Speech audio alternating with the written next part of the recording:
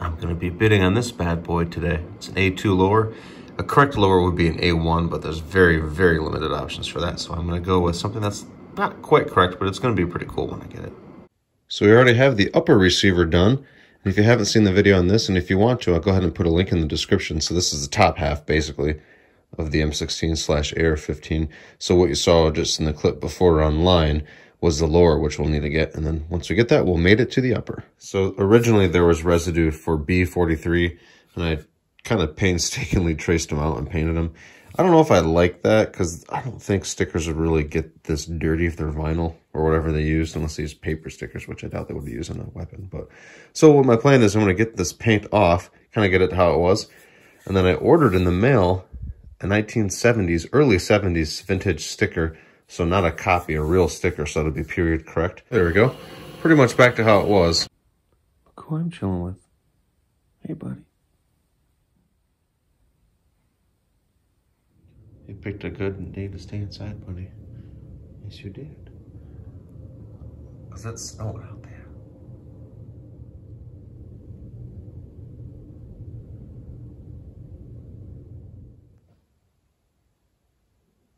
So here is the vintage sticker Valvoline motor oil.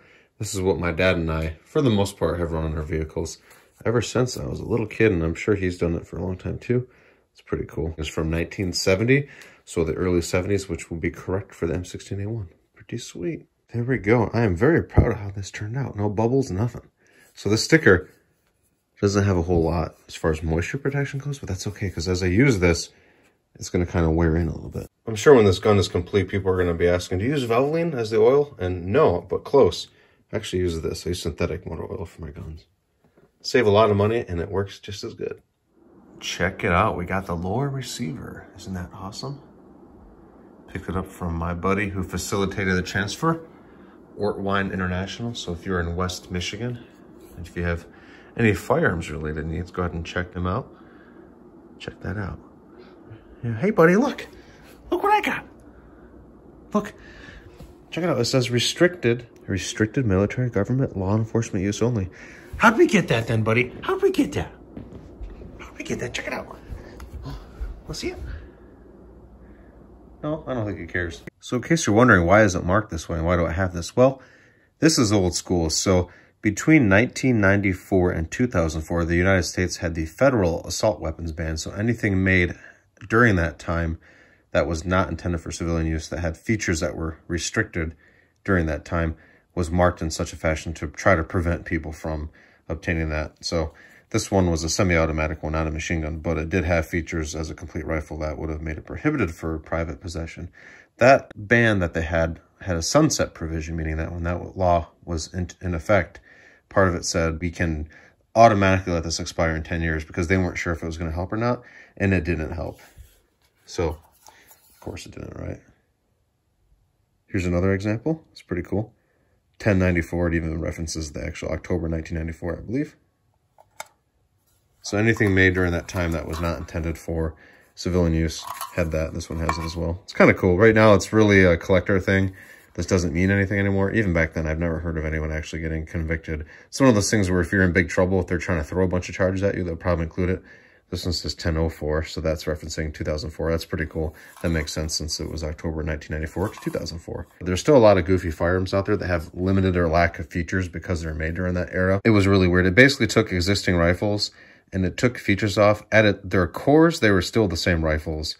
So it was really basically a bunch of BS. But hey, that's what it is. If you're wondering why these markings are on that, that's why. A little history for you. Thankfully, it has expired, so we don't have to deal with that anymore. So this is an A2 lower receiver, and Cinnabon really couldn't care less, huh? Want to check it out, buddy? Look. See? It's just a lower. Right now, it's harmless. Yeah. But later in the video, it will not be harmless. Well, in our hands, it will be. Yeah, it'll be safe. Yes, it will. It's pretty cool. This is A2 lower, so it's not going to be correct for the A1 upper, but hey, it's a Colt lower. That's really what I was going for. So here's the markings there. Government carbine. Check it out, buddy. It's government carbine. Isn't that cool? Yeah.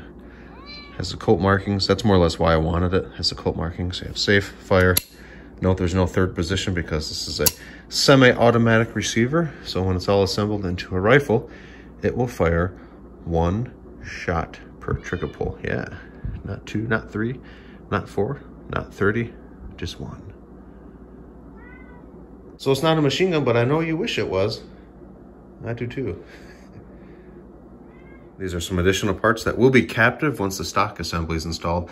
I got to remove the grip too. That's an A2 style grip, of course, because it's an A2 receiver. I'm going to put an A1 grip on there. You'll see that later. And then I also got some cool swag. Got some HK swag. Isn't that cool? And some rare Heckler & Koch chocolate direct from Germany, thanks to my buddy. Also got some Ort Wine International swag. Got a cool coin. See the other side there? Look at that, like Spartan. That's cool. Carabiner. Patch. Looks pretty good with the Benz keys, huh? Check this out. Isn't that funny? Remove before fight. Got some stickers. Fun stuff, huh? Isn't that cool, buddy? You getting some water? Gotta stay hydrated. Yeah. Oh, you want to go outside? Am I scaring you again? Okay. I put a link in the description to Ort Wine International's website if you want to check them out for yourself. Don't take my word for it. Yeah, isn't that right, buddy? You want to go outside? Is that what it is? Okay. So we have the parts laid out on the workbench here. We're not going to be needing the upper right now. We're going to assemble the lower, so we'll just set this one aside for now. So you've probably noticed the upper that I just set aside is a long one. It's 20 inches. Now this lower says carbine on it, specifically government carbine. I did look up the definition of carbine online, so it's on the internet, it must be right. And it did say any barrel length up to 20 inches. So this is really barely qualifies as that, in my opinion. That's quite a stretch. In the world of ARs, a carbine is usually a 14.5 inch to 16-inch barrel. But, you know, who cares? It's just a word, right? It's not a stick or a stone, so I think we'll be okay. So the first thing I'm going to do is remove this A2 style grip and install the A1 style. In order to do that, you need a flathead screwdriver, and the added painter's tape is to make it a little bit thicker, and you're going to see why we'll want to do that in just a moment. Want to be a little careful because there's a detent in there. You don't want to lose any small parts. There's also a small spring that goes with the detent in the grip, so we're going to transfer the spring into the new grip. Just drops right in there real easy. We have it in the A1 style grip, and then you just carefully make sure you don't kink this too, and you reinstall it in the receiver. Just kind of have it mocked up. It's not installed yet. So the reason I add the tape to the end of the screwdriver is to retain this fastener a little bit better. And with this, you do not want to over torque this. If you over torque this too much, you can strip out the aluminum threads inside of the receiver, and you don't want to do that. So this is a steel fastener. To the best of my knowledge, it appears to be stainless. So you want to be careful. You want to just get it in a little taunt. That was easy. So next we're going to install the stock. The first thing you want to do is install the buffer tube. I'm going to put a light coat of grease on this to insert it into the rear of the receiver and then thread it in there. Okay, got it started. Now you're going to drop the buffer retainer spring and plunger. That just drops in, and then eventually you'll see in the next shot we'll go over that little edge there and keep that from flying out. Just like that, see? You'll see later what it's for. Before we slide the stock on, we want to put the spring in there that goes with that detent. So the spring goes in that hole in the back, and then the stock retains it. There's also a takedown pin. I'll show you what that looks like installed. See that spring in the back? We're now going to insert the stock over the buffer tube. And you also want to be careful not to, like what we mentioned before, the spring, you don't want to kink it.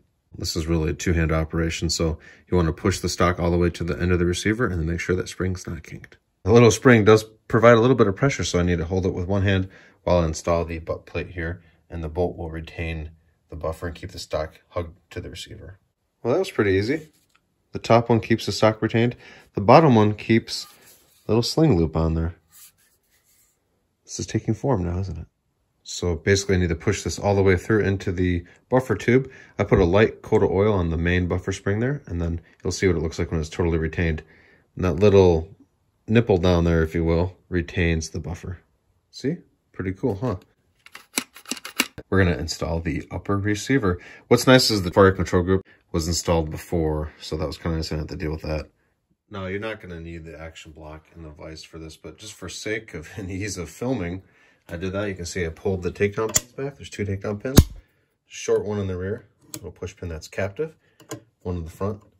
You can see the holes in the upper that corresponds with the lower. I'll just set this on there. I had to put this the other way because my furnace got in the way of the long upper. So we got the first one in there. It just sets in there. You push the pin in. And same with the rear. Push that in and look at that. you have an M16A1 married to, we're not married, but you know, just together at the moment with the AR-15A2 lower. I did a function check off camera, works great. Just kind of cycling the action and checking out the trigger group function. There we go, it is complete. Got the classic 20-round Colt magazine in there as well. Got the other side. All we gotta do now is test fire the thing. I think I might have found a new bathroom gun. It'll also take 30-round magazines. I'll probably run mostly 20s though, just because it's a classic one, but I'll still pop a 30 in there every once in a while. So the top buffer spring is the original one. It is within specification as far as length goes, but there's a little kink in the middle. And as you can see, it's not quite as long as a factory new Colt spring. So I'm going to go ahead and might as well replace this. I haven't test fired it yet, but I might as well make, you know, it's just a spring. Not that expensive, might as well replace it. And as far as the bolt rings, I almost said piston rings, but this gun does not use a piston. It is a direct impingement system, not a gas piston system. The rings, what do they call them? Gas rings, I guess would be correct. So the gas rings, to test that, you take a carrier and bolt assembly, and you set it down on a flat surface. And since it doesn't collapse, if you will, under gravity, you're good to go. See, if it were to do this by itself, that's when you know I have to replace the rings. But we don't have to in this case. Oh, hi, buddy. Hi. What a good little boy, aren't you? Or a big boy, rather. Yeah. Oh, you've been a good kitty today, haven't you? You've been a good kitty, yeah. Be going to my parents' house today, and we'll do a little shooting with the gun finally. See how she runs. That's right, buddy, huh? You gonna stay inside and keep an eye on the house for me while I'm gone, right? Thank you. So right now, because of the election and COVID, and for several months now, ammunition prices have been absolutely crazy. So this happens every time there's something huge politically or a real life tragedy. So if there is a large mass shooting or something, there's always threat of legal changes, legislation, and that causes a price panic. A lot of new gun owners will come into the market and swoop everything up. A lot of people too will buy and resell just as sort of a capitalist means. And a lot of people just buy and hoard too. So always a good idea to keep a lot of extra ammo on hand, especially when it's cheap. The expression goes, buy it cheap and stack it deep. I always recommend people have a long-term stash where they never touch, just to kind of keep sealed safely for a long time until an emergency situation where they need it. And then I also recommend people have, of course, naturally they would, a range stash just for ammo to use for practice or recreation, whatever their purpose is. So right now, 1.223 or 5.56 is just under $1. Sometimes it's more than $1 depending on the type. I was able to find some last night for like 87 cents a round, which is a tremendous amount of money for what it is. A year ago or so, quality brass case ammunition of this type was, specifically the 5.56 or 223, was like 30 to 35 cents a round. Now it's just under $1, which is kind of funny because that's black market British prices. Generally, the black market in Great Britain, you can get $1 will get you one round. So we're basically approaching black market prices in the lawful market, which is kind of interesting. But anyway, that's why I'm not going to shoot a whole lot today, just because I want to kind of save what I have in my range stash for when I actually want to kind of open up, you know, have a little bit more fun. Isn't that right, bud? Isn't that crazy how things are right now? They come and go. This is temporary. It may be for a while, but it's generally temporary. Yeah, depending on what happens.